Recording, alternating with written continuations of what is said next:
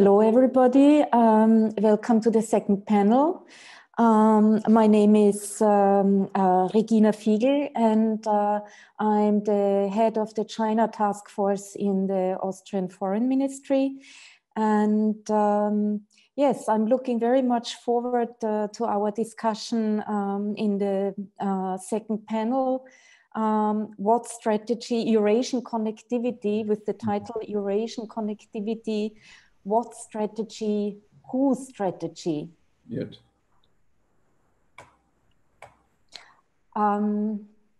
Yes, I'm seeing some of the, I can already see some of the participants, but not all of them.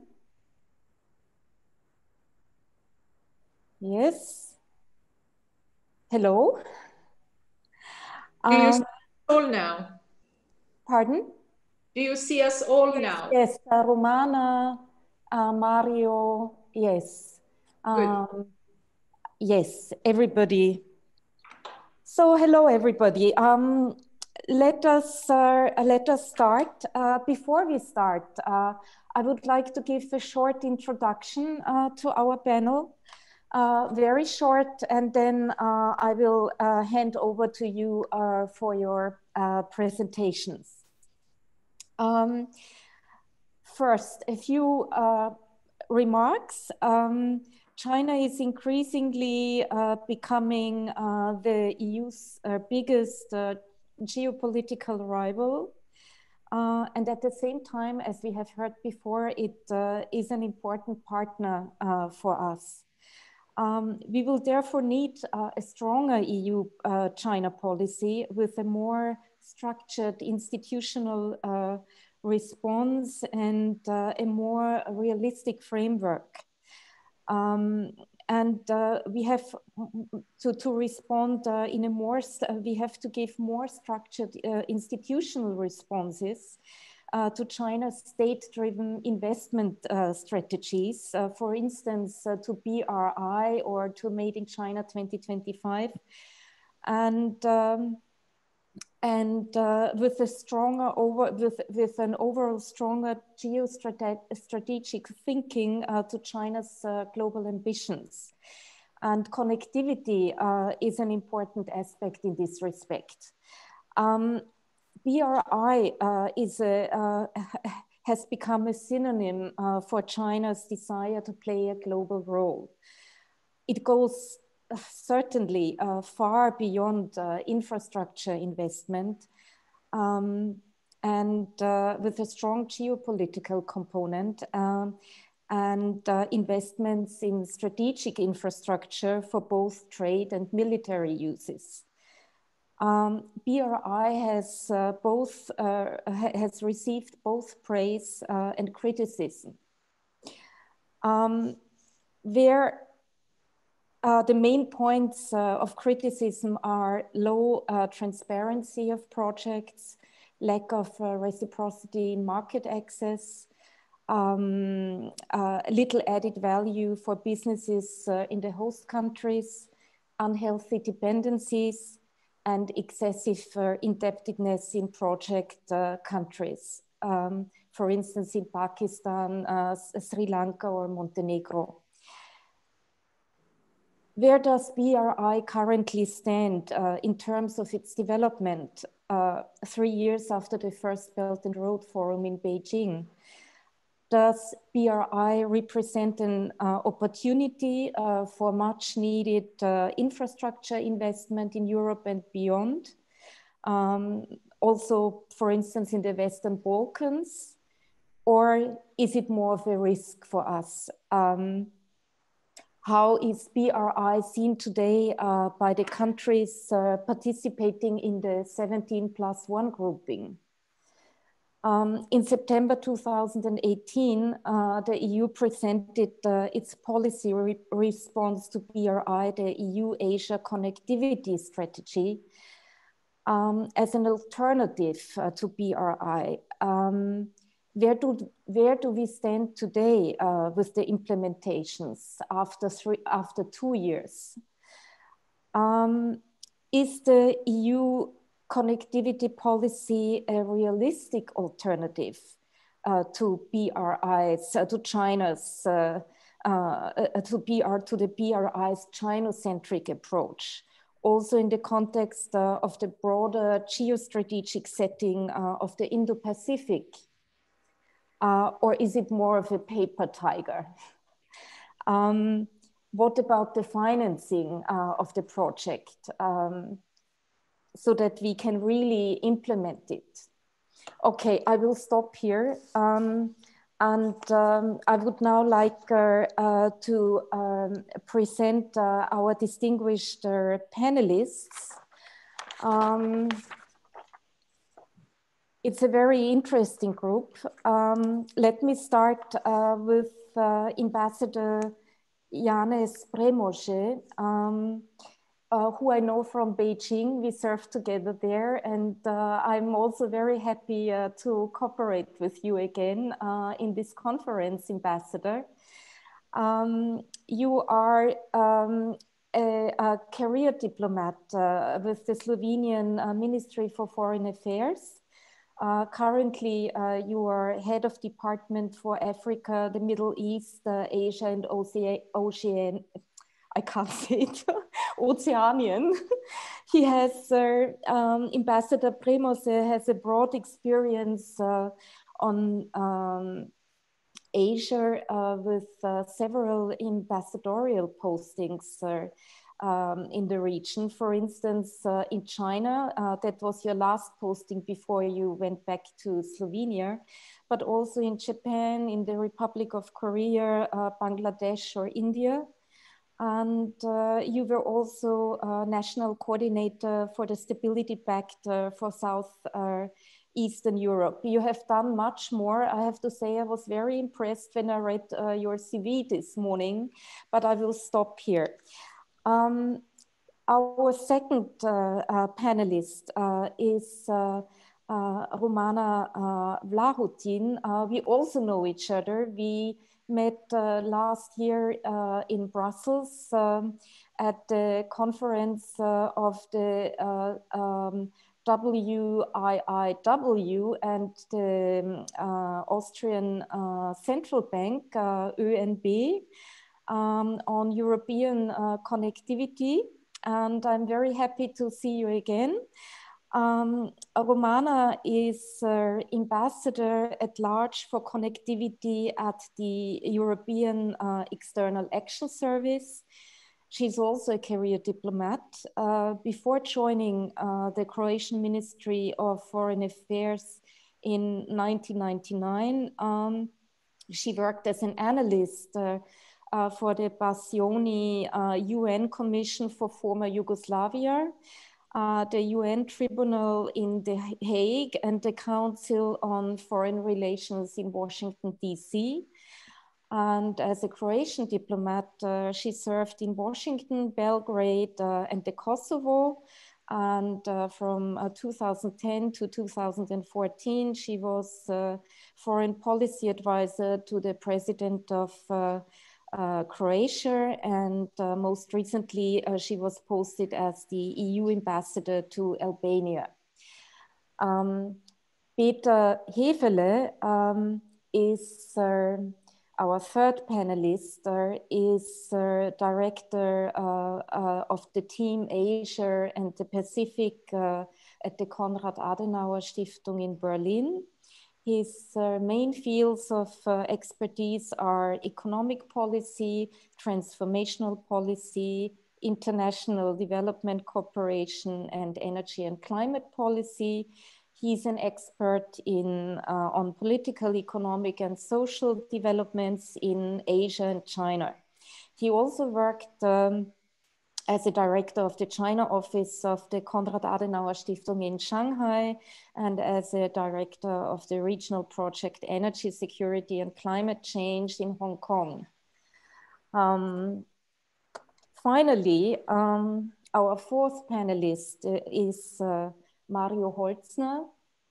He is executive director of the Vienna Institute for International Economic Studies in Vienna. I would like to mention here that WIIW ranks among the globally best think tanks for economic policy. So the think tank is really one of the best worldwide. Mario is working inter alia on issues of infrastructure investment in Greater Europe. And he proposed a model for a European Silk Road. He's lecturing applied econometrics at the University of Vienna and has experience in both the banking and the media sectors. So we have a very interesting group of panelists today to talk about Eurasian connectivity, and it's really great to have you all with us. And I would now like to give the floor to Ambassador PREMOZE. Please, could you start with your topic? Just to remind you, you all have a maximum of 7 minutes each, approximately, for your statements. And yes, I'm very much looking forward. Please, Ambassador. The floor is yours. Thanks. Regina, I hope we hear each other to start with the technicalities. Yes, I can hear you very well. Can you also hear me? Sure, absolutely. Now, okay. First of all, really, Regina, it's wonderful to see you. And I hoped very much that we could meet in person, but let's leave that for some other time. And luckily today we are without our usual attire, which is masks. Now coming back to the subject. First of all, I'd like to thank you for inviting me to be a member of this panel. I think this conference comes in a very important juncture of time and events that we've been following in the past couple of, I'd say, years in relations between the EU as well as China and China's position in a global world. I have to say that, not to waste my time, but I have to say that I'm looking with a great interest to see the results of a couple of the exercises which are ongoing in Brussels with relations to China. The first of all is an exercise scrutinizing the terms of the reciprocity and the responses and aspirations from different member countries as for that. And the second exercise, which I believe started last week in COASI work group in Brussels, is a mapping exercise in order to form a kind of the toolbox with which in the future we could tackle the problems and solve our ambitions that we may have or harbor with as for the relations with China. We hope that both of the exercises will bring in the inputs which would give us the impetus, let's say, to work on with China in the next foreseen period. Now, we have seen and we have heard from the first part of the panel, there were some important messages. And I should not hesitate to underline that basically the unity of the member states is the crucial one when we speak about China. And we should look at it from each and every aspect, not only the trade and relations, the IPRs, the trade and the other facilities that the China has been offering to us within the past decade, let's say so. Only united, and I believe that, on one hand, I believe the team spirit of the homes back in Beijing demonstrates that it's there. We should basically approach China and with its might of economic engine as well as the size. Now, my part of the discussion should be a contribution to the China and CE countries, namely the Balkans, the Belt and Road Initiative, as well as the 17+1.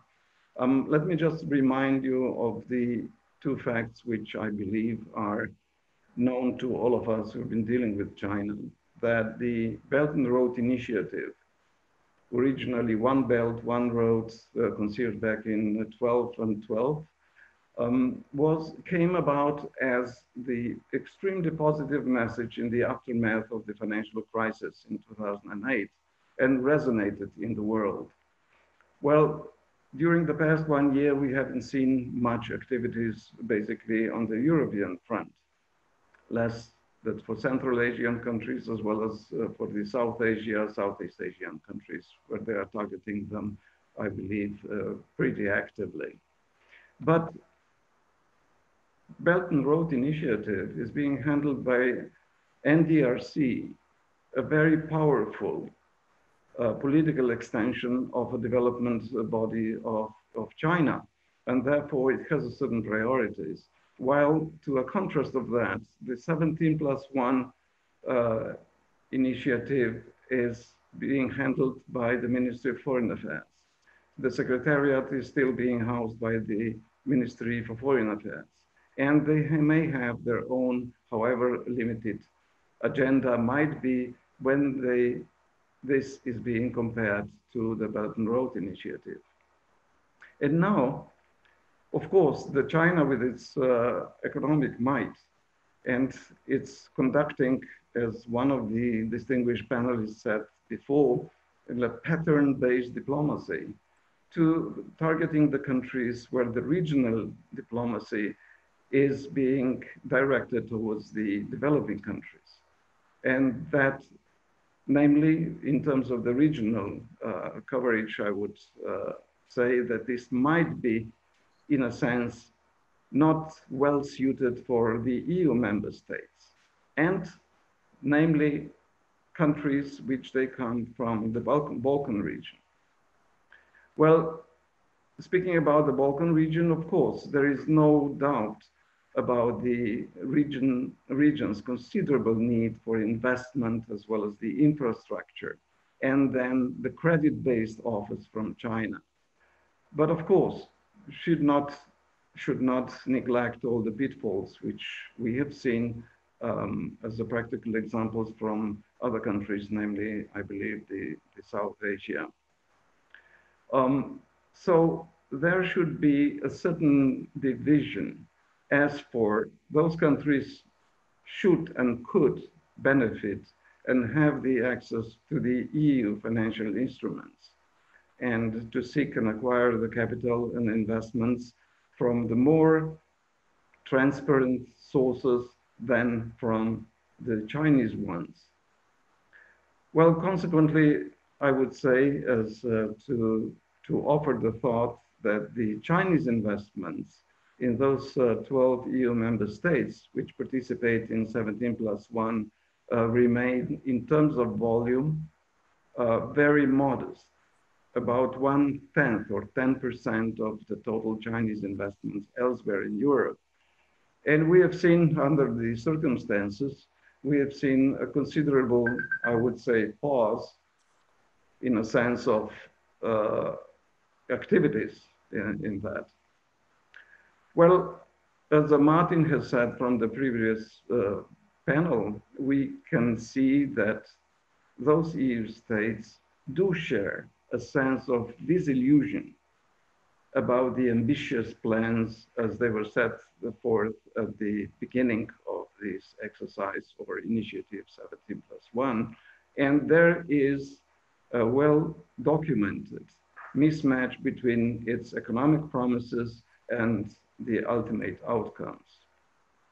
Now, in the absence of those significant economic stakes as they have been expected, many of those CEE countries have been, of course, open to sacrifice relations with Beijing for the other objectives.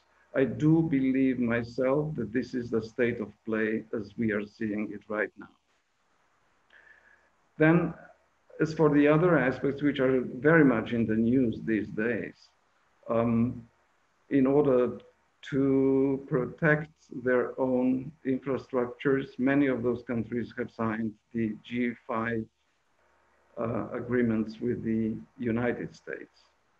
And that's also a fact.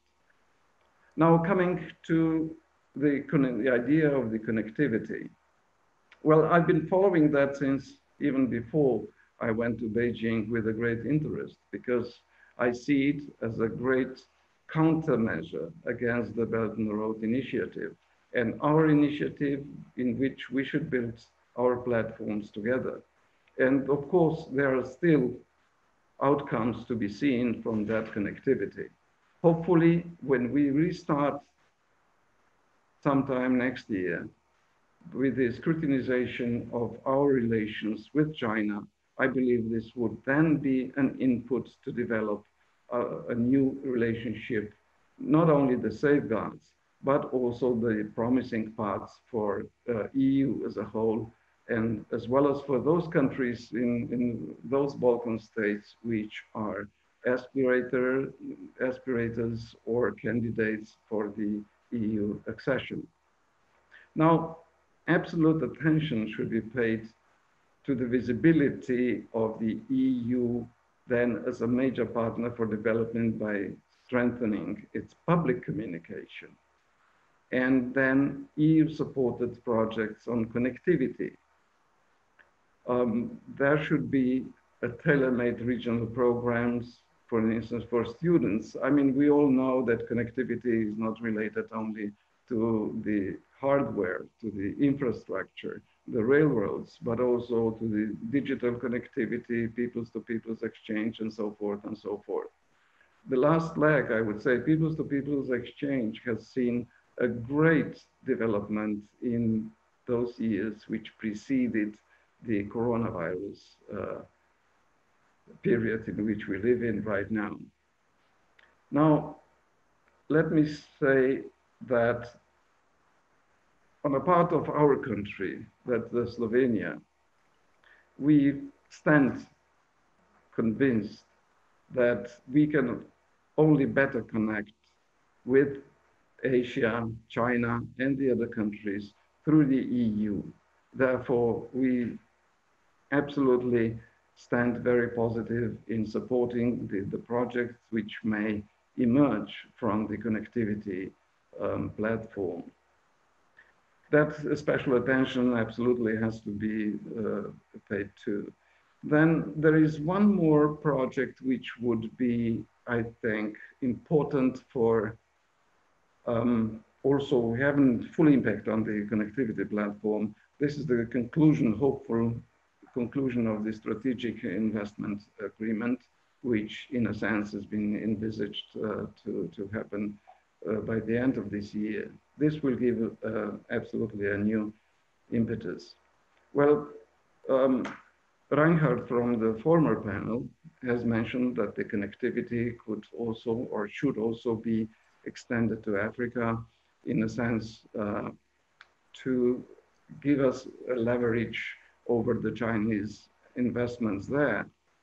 Well, I would certainly be extremely supportive of that idea, but at the same time, I'm giving a thought that we should explore the platform of connectivity to other Asian countries, primarily to Japan, because with the FTA agreement in place, we can see much larger benefit. And secondly, also, of course, to the Korea, not to mention India, perhaps, and the other countries in the south of Asia. Now, my last remark, because I believe I'm already exceeding my time, is how should the EU deal with the Western Balkan countries? Those member countries, I believe that we have the standing rules which are transparent and very, so they are in place. Basically, there is no doubt about that. For the other countries, let me give us a bit of a local flavor from my Beijing time. I have to say that I attended a couple of those meetings of the local coordinators of 17+1. And I have to say that EU delegation has scrutinized every single draft and every single paper which came out as the outcome of those working meetings. And I believe that that's the very powerful tool not to adhere to that divide and conquer strategy. And I believe that EU should have a leading hand in that and see what the practicalities are in terms of the plans for the infrastructure, in terms of the plans for the Chinese investments in the region, and so forth. Well, connectivity is an incredibly wide platform, and it offers many of the opportunities which can be explored and worked on. So later on, let me conclude here, but later on, I'll be more than happy to offer my however modest comments might be to contribute to the successful conclusion of that panel. Thank you very much, Regina. Thank you, Janez, for your contribution, which has been very interesting. I also agree. We need, you said at the beginning that we need that the unity among the member states is crucial when we are dealing with China. I can only agree.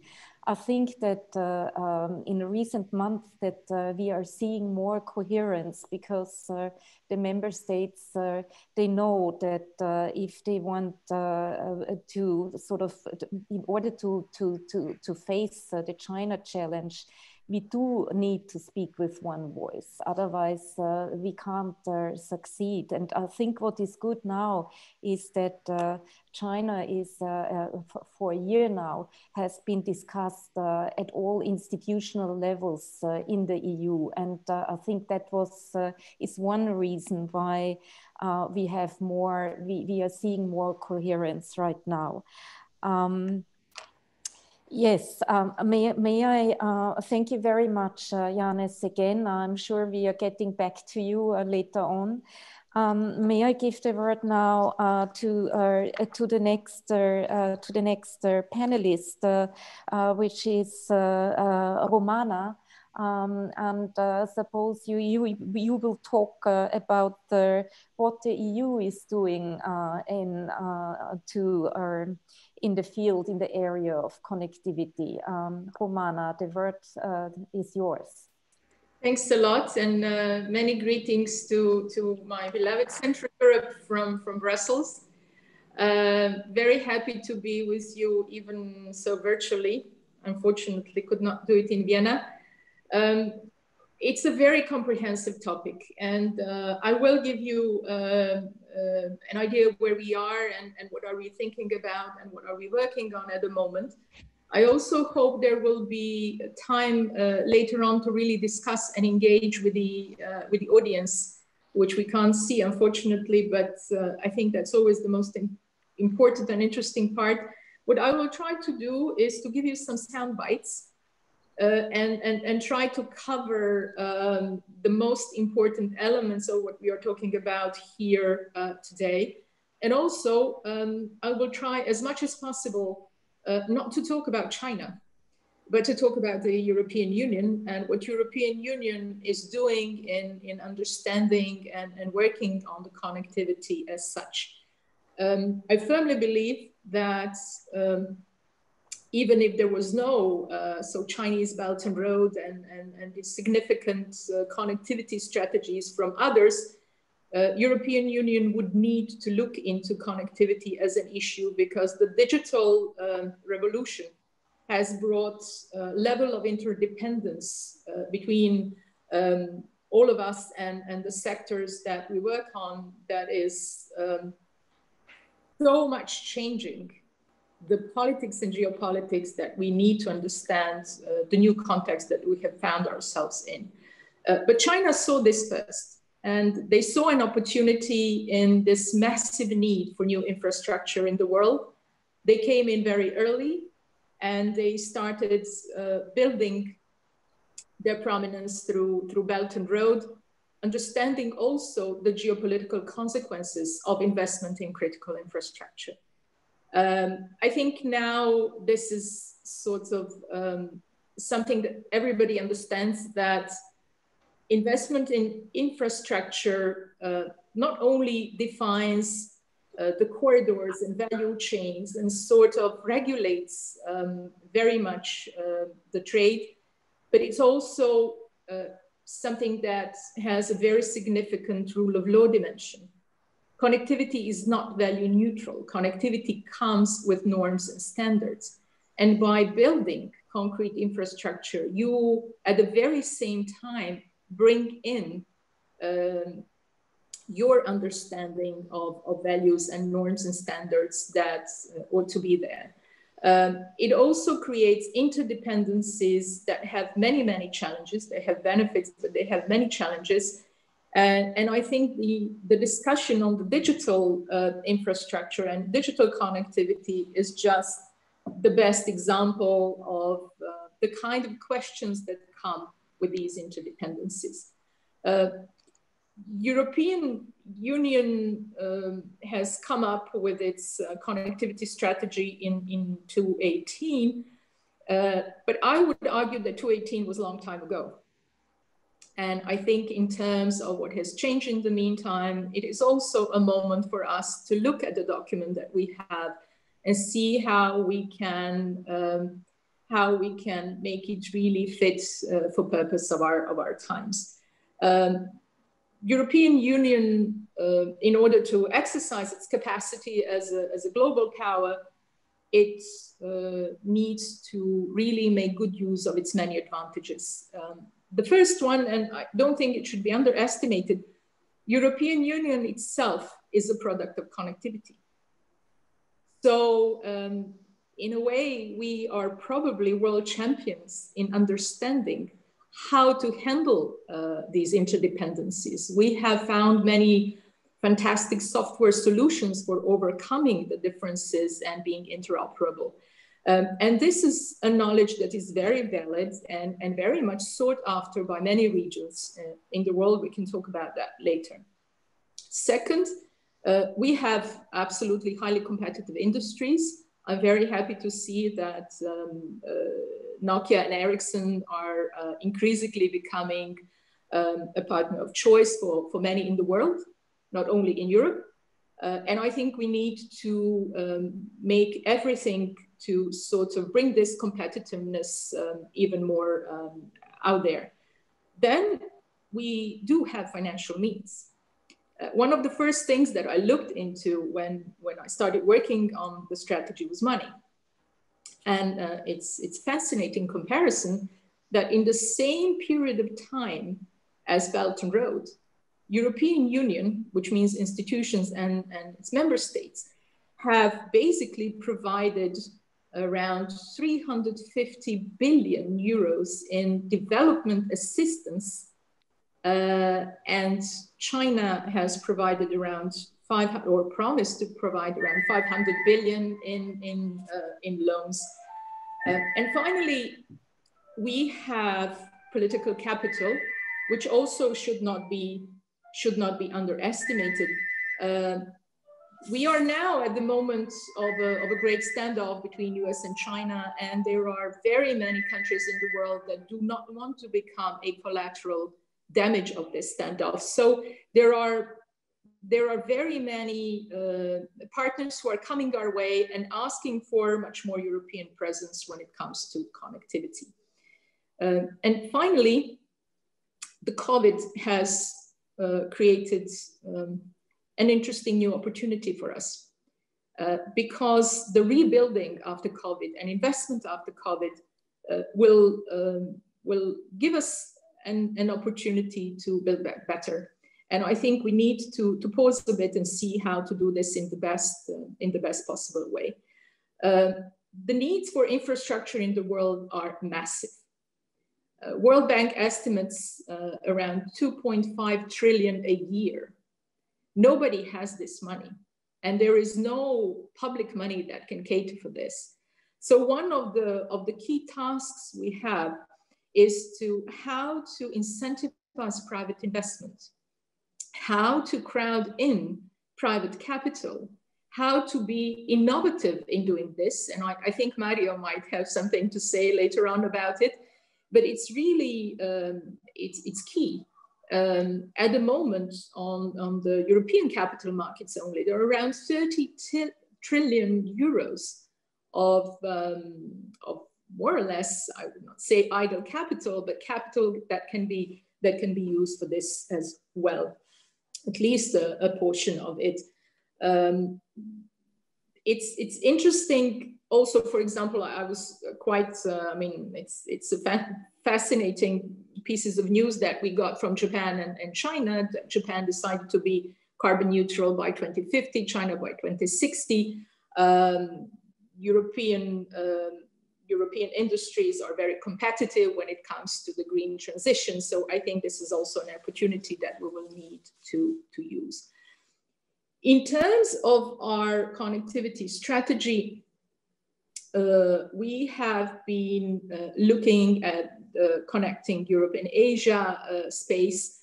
And it turned out that besides this need to see how much and what has changed from 2018 to now and how we best cater for this change, it's also an understanding that connectivity needs to be looked into sort of a much greater geographical span, and definitely discussions on looking at connectivity with Africa are already going on, and we are trying to also in a way map together with our partners, of course, what are the key corridors, what are the key vectors, if you wish, of investment in different geographies in the world. But the key element here, and you mentioned it, and Ambassador PREMOZE mentioned it, is unity. I call it coherent approach. I call it focus. I call it creating a scale.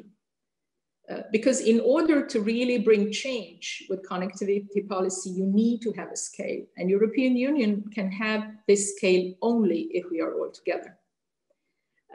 This scale brings the strengths, and it brings visibility that is very, very much needed. We are at an important juncture now because there are discussions on MFF. There are discussions on programming, which means that we are now planning for all different programs that will be worked on in different regions. And we are also sort of looking at the post-COVID recovery elements. And this is something that will give us, I hope very soon, also the ideas on where do we move next with the implementation of the strategy in terms of very concrete projects, because I think the best way to also promote your interests and values, your norms and standards, is to very concrete projects on the ground. An important element of this are partnerships. It's an integral part of our strategy, the idea to partner with other like-minded countries. We have already concluded a partnership with Japan. We can talk about it later. There are at the moment discussions on the ministerial statement on connectivity with ASEAN, as an extremely important region for European Union. We have had some interesting and exciting discussions with India. It is not, I mean, it's a very comprehensive discussion before us, but India definitely has reached out and wants to work with us in connectivity. And also, basically, wherever we go or whoever we talk to, there is always one plea for European Union to come with an offer that is at a scale and that comes with sort of a speed that is needed for those countries to really be able to catch up in terms of infrastructure. It is critical because the digital industry, you know, it's creating incredible opportunity for less developed, but also if they lag behind, they will lag behind a lot. So I think we should not waste this moment. We should look at it in a sort of cool-headed, strategic way, and define our priorities, identify our flagships, and work together in implementing them. Again, I'll try to stop here. As I said, just giving you some sound bites, and we'll be very happy to answer any question that might come later on. Thank you very much, Romana, for your interesting contribution. You said that the need for infrastructure investments are massive, and that it's now necessary to think of means, or how can we bring in new private capital. As you mentioned correctly, Mario will later on talk about this topic extensively. And you also said that now the budgetary planning is going on in the EU that gives the frame for implementation of concrete projects. I'm really, that is another very interesting point. So I really wonder how much money do we have now on the plate? As far as I know, the new multi-annual financial framework was decided. We do have a decision already, and I'm wondering how much money can we now already see how much money will be at our will be there for connectivity projects. What is also promising is that is the fact that you are now talking, or at the EU is talking already with like-minded partners, and that these talks are very promising. For instance, Japan, all of ASEAN or India. That is really a very important step, and it's good that the EU has started discussions with those partner countries. That brings me to the next panelist, Mr. HEFELE, Peter HEFELE. You will be talking about EU or EU connectivity and the Indo-Pacific concept, and you will sort of give you will ask if those two are if EU connectivity and the Indo-Pacific concept are complementary strategies. Okay, I'll give the word to you. Thank you, Mrs. Figel. Thank you very much also to the organizers, to FZ and Ifri, and of course my dear colleagues in the KAS office. When it's a great opportunity. Well, China has become indeed a major and centerpiece in our domestic and international work, and in recent years, it's indeed the other partners in the Indo-Pacific region which we deal with, and how to compete to strengthen our stand against China. And it is against this experience in our work that I will reflect on the position of the BRI and the connectivity strategy in a broader and emerging geostrategic setting of what now has been called indeed the Indo-Pacific strategy. So as you mentioned, Regina, it is indeed looking into the common strategy and the common approaches of these elements, whether to ask, is there a complementary strategy? Is it coherent, or is it another buzzword?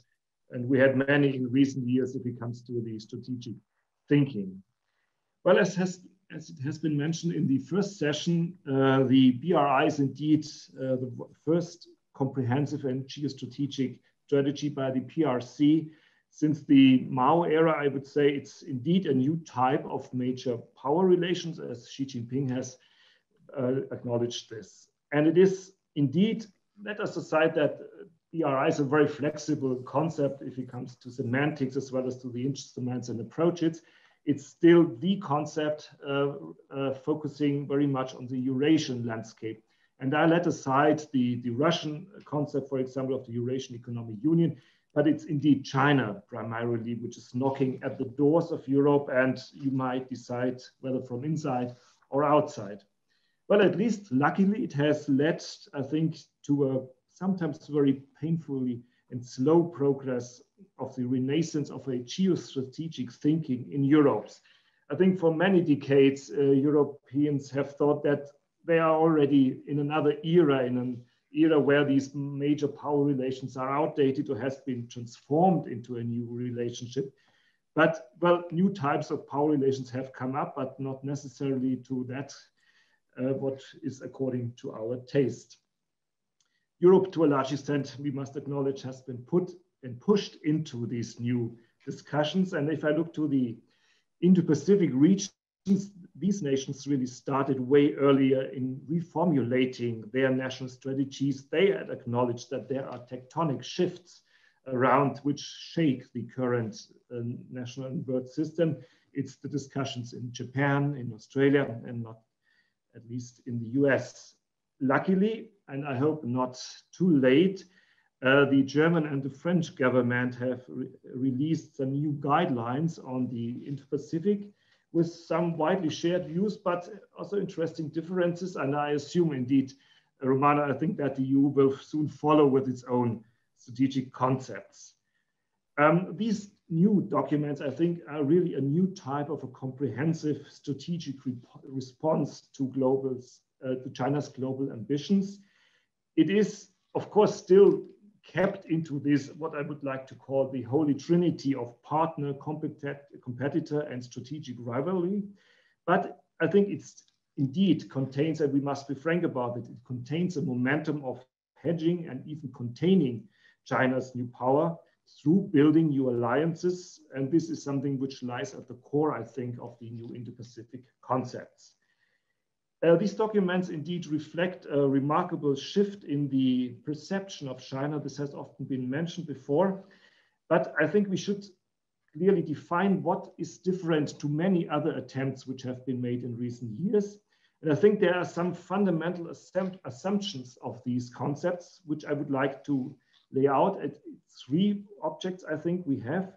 It's first of all, the engagement has to be measured, and not only with China, by the way, whether they are compatible with the upholding of a rule-based and a multilateral order.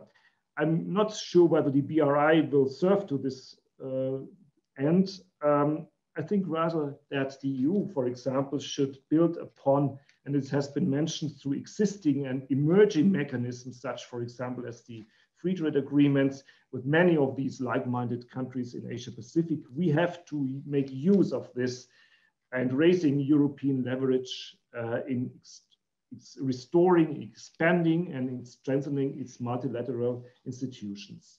And as it has been mentioned, there's a desperate need for alternatives to China's offer among all the nations in Eurasia and in all fields of politics. I think the often discredited European model is really still vital, and it is one of the most accepted blueprints globally. We have to indeed, and literally speaking, cement our footprint. That means investing in infrastructure, but it's still the soft power which remains indispensable. And if we look to China's instruments, for example, China has really acknowledged that these instruments, soft power instruments, are really helpful. They have integrated this into their foreign policy instruments. It has often been mentioned that we have to have the principle of common but differentiated responsibility. That is the key expression which we had used in the Paris Climate Agreement. But I think this could also be a kind of guideline for European approaches. It's often demanded that we have to be united, but I think Europe's strength lies not just in a uniform, homogeneous approach. It's the diversity, it's the strength of its different capabilities, different traditions, different lines of communications, which makes a real difference. So what does this really mean if it comes to very concrete policy steps? I think we have to, of course, be clear regarding our interests, and these have to be based upon values. But we have to acknowledge that there are a lot of other nations out there which do not share our values, basically, but they can play an important role in achieving common goals. And I think this is what we now call the more flexible concept of partnership. This has to be based, of course, on common market approaches of acceptance of rule of law and reciprocity in all these bi- and multilateral relations. But this is something Romana has mentioned, that this is not only true for China, this goes to other relations, and we should indeed not be too occupied with China. There are a lot of other things out there in nations which we have to think about. We have to indeed improve the management of Europeans' performance and appearance, but I think it's unity in diversity. This is a competitive advantage of Europe, as long as it is, of course, based upon robustness, coherence, and rule-based issues. And if I come to the regions mentioned, for example, in ASEAN, we have to foster self-cooperation among these nations and regions. We would go beyond our capacities to supplement and to create own structures there. We would overstretch our capacity, but we can help these nations to build better corporations, and then we could link into these efforts. So with these some remarks, I would like to finish my contribution. Thank you very much. Thank you very much, Peter, for your elaborations on the Indo-Pacific concept. I will now give the floor. We will discuss it. We will touch upon it later in the discussion. I would now like to give the floor to Mario, who will talk about financing of possible financing of European connectivity. You have suggested some time ago to create as an answer to BRI a European Silk Road. And yes, I'm looking forward to hearing, we're all looking forward to hearing your suggestions in this respect. Thank you very much, Regina. Thank you for having me on this distinguished panel. I've prepared a few slides now. I wonder whether I can share my screen or whether the moderator, the host, is uploading my slides. Otherwise, I can. That's a good question. Also do it, I guess, also without the slides. Maybe you could do it without the slides. Yeah. Let me say that the Vienna Institute for International Economic Studies typically does traditional research projects and research papers, almost boring with a lot of numbers, and but we are also a think tank, so every now and then we will have to come up with also a out-of-the-box idea, a blue sky proposal. And 2 years ago, we indeed made such a proposal of a European Silk Road. And the idea was basically that you have, if you think about the map of Europe, even wider Europe, including the Black Sea and the Caspian Sea region, then you have a continent of roughly 1 billion inhabitants, and 500 million in the West, having quite a good life, and about the same number in the East, with about only half of the income available, and that means also only half of the productivity, roughly speaking.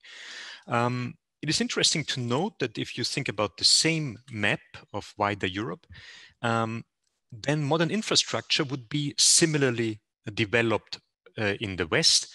And if you think about motorways, for instance, almost no modern highways in the East at all. And now there are good empirical but also theoretical reasons to believe that actually infrastructure investment can help to develop also economically regions which are not doing that well. It's true probably it works both ways. Rich countries can afford better infrastructure, but as I said before, it is also going the other way, that also poor countries, if they invest into infrastructure, they can develop, because basically what infrastructure connectivity in the broad sense does is to reduce the costs of producing in your country relatively to the others. It is also true that the European Union has been doing a lot regarding, for instance, transport infrastructure. However, these are little steps here and there under the umbrella of the transport section of Trans-European networks.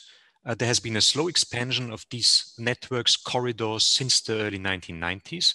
There are funds available, but as I said, it's typically for some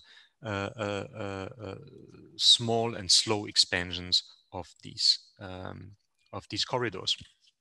And at the same time, we have been speaking about it already several times. China comes historically more recently with its Belt and Road Initiative, the New Silk Road. At least nominally, there are huge funds available for this, and indeed, actually, China is also investing quite a bit of it. And now, given all of that, we came up with a proposal of a European Silk Road, connecting basically the industrial centers of Western Europe with the populous but less productive and with less income areas in the east of wider Europe. And we have suggested two tentative routes, one starting in France, in the core segment, going through the Benelux countries, Berlin, Warsaw, Minsk, all the way to Moscow, and with extensions, possible extensions to Lisbon in the southwest, and then Russian-Kazakh border in the east, and another route going through northern Italy, southern Germany, the Danube Valley, with connections via the Black Sea to southern Caucasus, southern Russia. The idea would be to have both a modern highway system prepared for e-mobility, for autonomous driving, and as well as a high-speed rail network with speed of travel of above 300 kilometers per hour, so that you basically could connect Paris, Berlin below 4 hours travel time, and a string of additional ports and logistic hubs and what have you. We then calculated the costs of this approximately 11,000 kilometers land routes, very conservative calculations. So we assumed very high costs of about 1,000 billion euros, 1 trillion. This is a lot of money. However, if you relate it to the EU's GDP, it's only about 7%. And if, again, you assume construction costs over 10, 20 years, this becomes rather, not nothing, but relatively speaking, not that much money. Also, given that we mentioned that money is really available on the markets. It's not like we lack money as economies. We calculated a lot of economic effects on GDP, on jobs, on exports. I won't go into the details of this. I would say that such a big project would not only have huge economic advantages, but it would also in the long run help us to define common infrastructure standards, for instance, also in e-mobility, but even more so have more political, personal, cultural cooperation in a larger Europe. And I think it would offer something like a new narrative for this continent. We have been discussing also ways for how to operationally and financially actually do this infrastructure investment. I won't go into the details. The suggestion is broadly speaking an own company which would issue bonds which could be backed by something we call a European Sovereign Wealth Fund, which would invest similarly to Norway's Sovereign Wealth Fund, and where, at least in the beginning, maybe Euro area countries with the profits from the European Central Bank could act as guarantors for these bonds, and then that would be the basis for financing this. But there are a number of other possibilities, obviously via the European Investment Bank, via the FC, and many other possibilities. We can discuss certainly also ways how the private sector can be crowded in. And just a last word, as an epilogue, we had a presentation in Brussels. Regina was mentioning it already, also together with Ramona on the panel. There were also colleagues from DG Move, from Bruegel, and I think it was very successful. Next day, there was an editorial in the Financial Times taking up and in support of our project, of our suggestion of this European Silk Road. So I think also in many other media, we entered the discussion in Europe, and we had a follow-up publication with a French and a German institute this year, and we are planning further research on ways how to actually practically do something about such a huge infrastructure, together with colleagues from the Central European University. These things will be published next year. So I would like to stop here, but I have also a number of things to say about what the other colleagues at the panel have been talking about. So maybe we can do this in the discussion later on. Thank you. Thank you very much, Mario. I think I have to say that I really like your suggestion that we need to invest much more in European infrastructure to connect European cities and ports, and maybe also beyond. When I think of my time in China, I remember that the Chinese railway network, also with high-speed trains, is absolutely fantastic. And I think that there is a big need in Europe to have a modern and more efficient infrastructure network. It would also help probably to the economy to recover in Europe after the post-COVID crisis that we are having right now. Yes, does any of the panelists wish to respond what has been said by our right now yeah, do you wish to respond to the statements? Yes, I just have a question. I think there is a lot of convergence of ideas and minds here on the panel. But I just want to check with you. I have been reading some questions in the meantime that have been sent via chat. Would you like to answer those as well? Yes. Okay. I read them already. Maybe I can start. Which one would you suggest, Romana? I have one question actually, which is for you to answer. One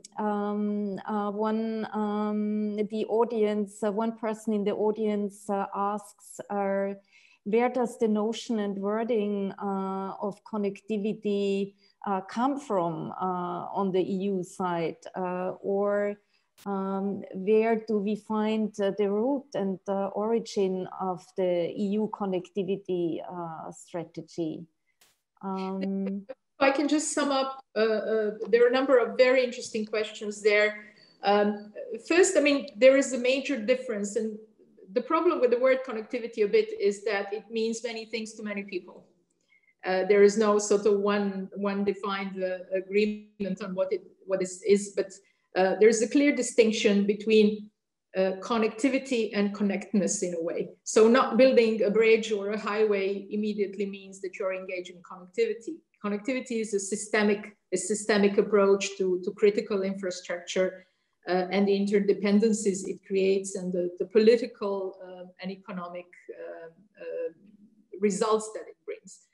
And this brings me to the one question that was put there, whether EU wants, in terms of digital, wants to be a normative power of or a market power.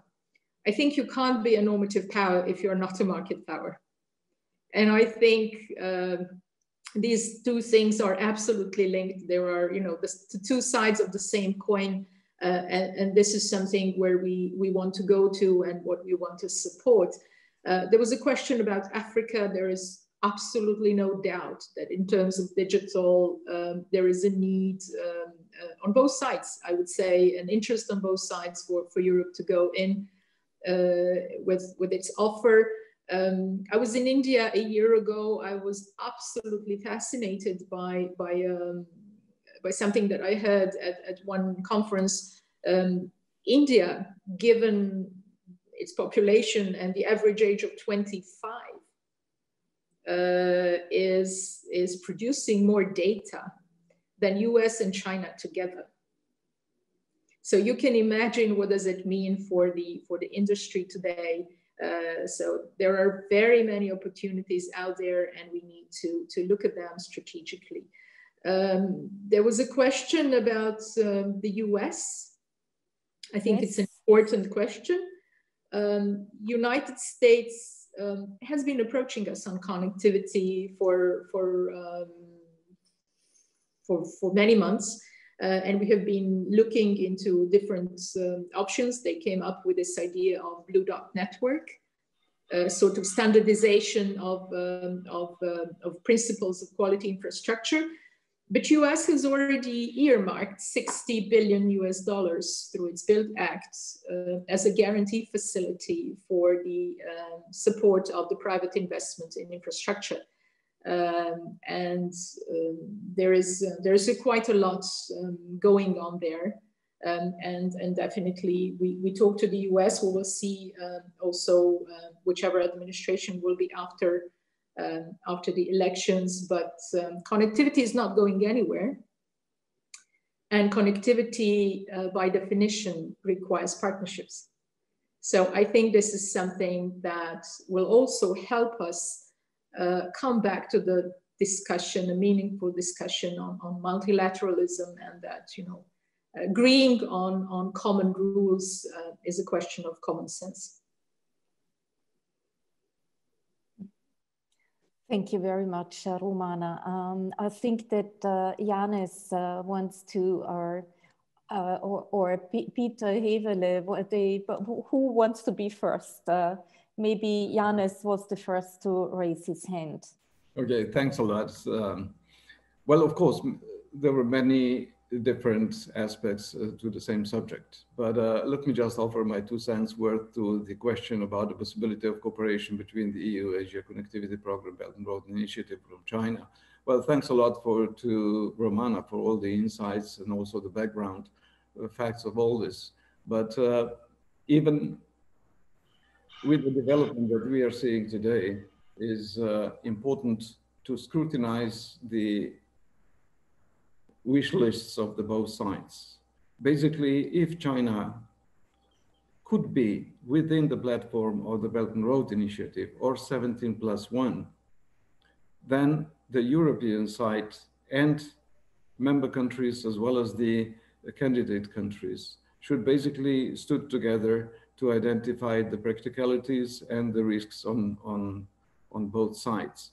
I believe that one standing example that we are seeing, that is the extension of the railroad between the Budapest and the Belgrade, which has stalled for many, many reasons, can be a standing example on how other projects should be built and what kind of the resources should be used, as Mario has explained to you into a small detail. That, I believe, is the only way, negotiating, sitting together, exchanging, and then being patient about the Chinese way of transparency. Thank you. I just would like to follow up to Romana's remark and go to the ground work, so to say. If I look, for example, into Central Asia, there's plenty of European initiatives, national initiatives, but they are not very well coordinated. These countries really ask, whom shall we ask to get an answer on the European side? I think it's an advantage to have this diversified range of instruments and institutions out there, but I see a real lack of coordination really on the ground, and the Commission and the European External Service could serve, but there's plenty of non-state actors as well, ranging from the chambers of commerce, for example, to institutions like us. I think there's much need, and we could bring much more leverage on the ground if we could better coordinate in this respect. Mario.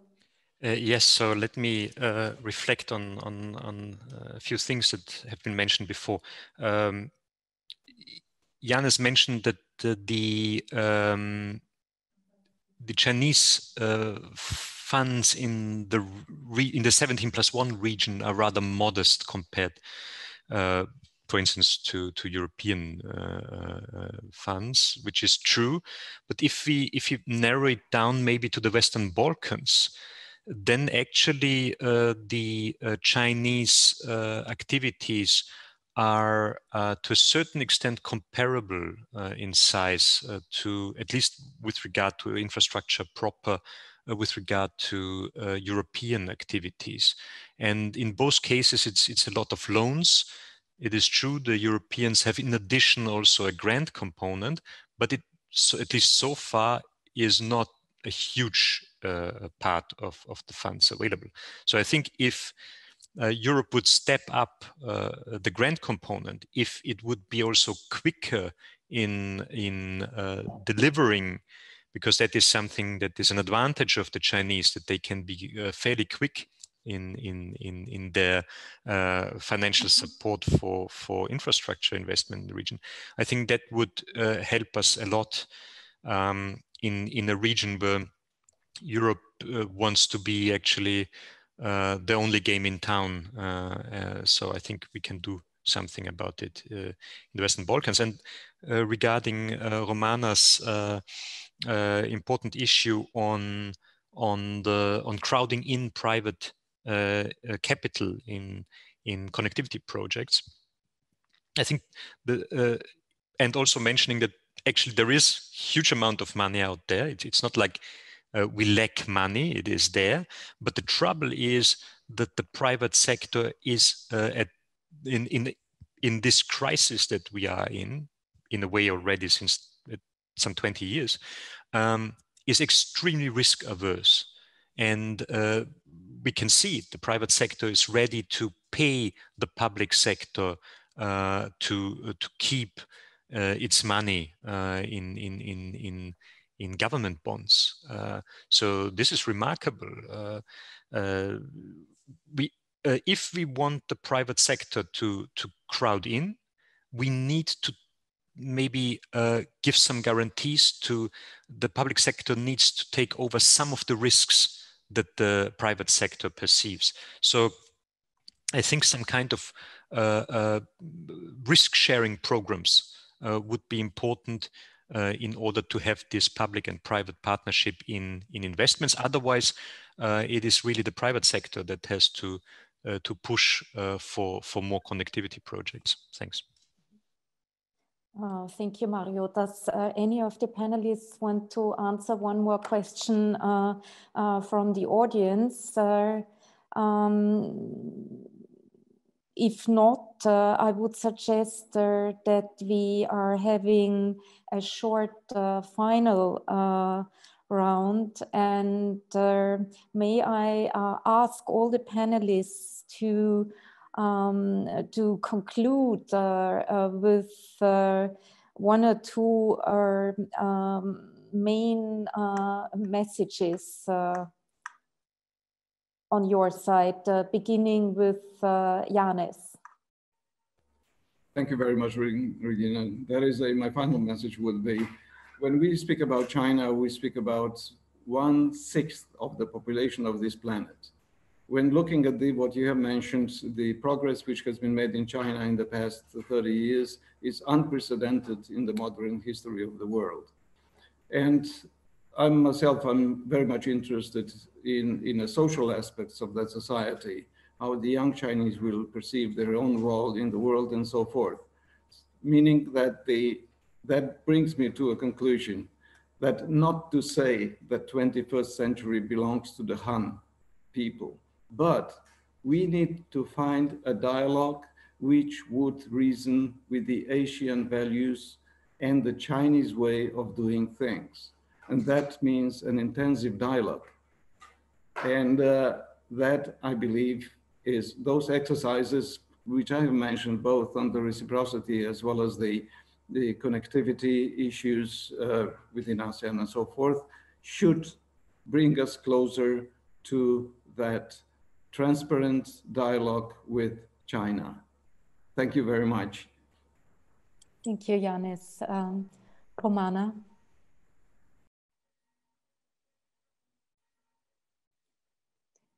I can't hear you.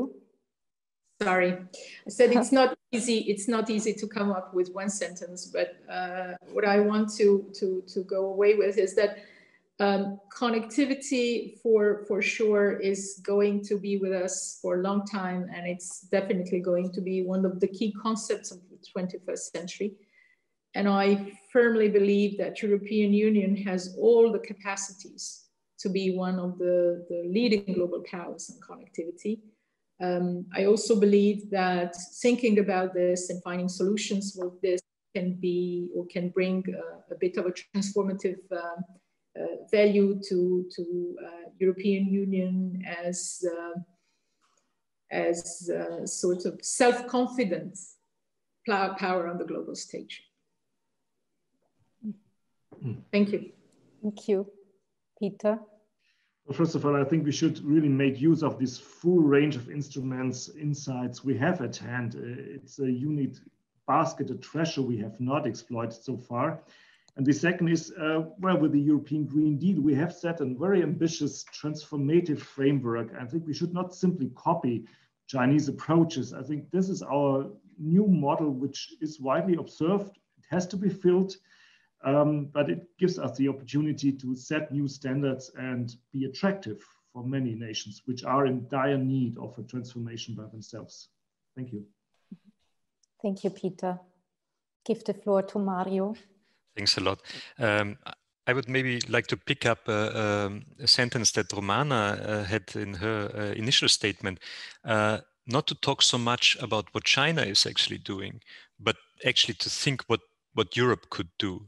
So in that sense, we should not necessarily always think in what can we do against China. We could be even things where we might cooperate or not, but what we can do in order to prosper ourselves and connect ourselves better. And also, as Peter said, I think the European Green Deal is an excellent and unique piece of policy, but that has really to come to life, and we have to do something about it. For instance, in terms of connectivity, also, as you, Regina, said, everyone who has been in China traveling with a high-speed rail was fascinated. And I think this is a fairly old technology. We could have done this a long time ago ourselves. And in that sense, I think, at least in this case, we could also learn something from China and try to realize this kind of projects, which could also help us to reduce CO2 and reduce air travel quite a lot. So I think that would be a positive project. Yeah. Thanks. Thank you very much. I think that those were very positive closing remarks for Europe, and maybe we have to be grateful to China for being such a challenge, because China really makes us think and makes us work and think of alternatives and means how to reform ourselves so that we get better at the end of the day. Right. I think thank you very much to all panelists for your really excellent contributions. I think it has been a very interesting discussion. And I would now like to give the floor to Dietmar for some final remarks and to this conference. Thank you. Where is Dietmar? Thank you very much. I would like to take this opportunity to thank once again our partners who have made this possible, but first and foremost to thank really the panelists and the two moderators who did such an excellent job in steering us through this 3 hours. I do not intend really to sum up this extremely rich discussion, which I think brought in a lot of diversity, but one thing which struck me and which was mentioned both in the first and the second panel was the extent to which we really see unity in the way forward and in the thinking of how to confront the challenge of China, which I think was not there 1 or 2 years ago. And it's well noted that unity does not mean uniformity. And as was mentioned by one of the panelists, there is also strength in our diversity as long as we are able to channel it in the right direction. One thing which I found interesting was that the first panel, I think, had a lot of communicating thinking in terms of the European Union no longer being naive, of having to defend its interests, in standing up for its values, but also in pointing out that we are in for the long haul. And it would be also naive to think that we can count on regime change in any sense, sort of providing us with a China which might be easier to deal with and more amenable maybe to the way we see the challenges of the 21st century. So in that respect, I think it showed that we have come to a more common thinking on how we need to deal with that. But at the same time, I also sense at this stage, there is still a slightly defensive attitude. Whereas I think in the second panel, there was more in it on how to move forward, both in terms of stating very clearly, as Janez did, that we have to take China as a reality in the 21st century, but maybe the Belt and Road also offers one of the areas where we can engage in a dialogue.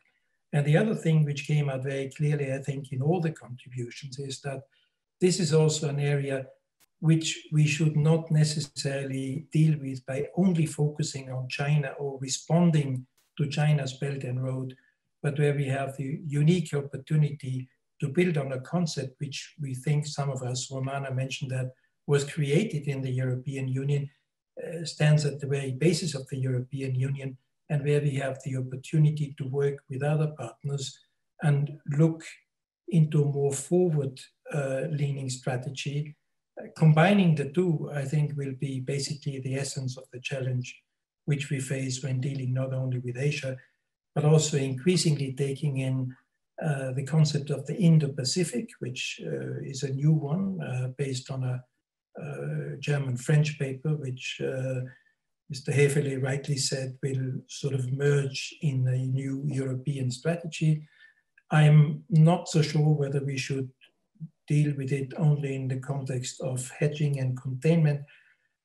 I think it also offers an opportunity not necessarily to confront China, but to diversify our interests and bringing in other partners. And this is, I think, one element which has been lacking. We were so obsessed with China, I think, in the recent past that we forgot about the opportunities of dealing with all our other partners. With that, I once again thank all of you. It's been a great 3 hours, a lot of input, a lot of thinking, which I think will help us in the way forward. And as I mentioned in my opening remarks, we still have some important venues bringing in the 27 to deal with China in their own internal context and providing for unity, but also then hopefully catching up with the summits we lacked physically and which cannot be replaced by virtual calls. Thank you very much, and hopefully we'll see each other again physically in more benign circumstances in the near future.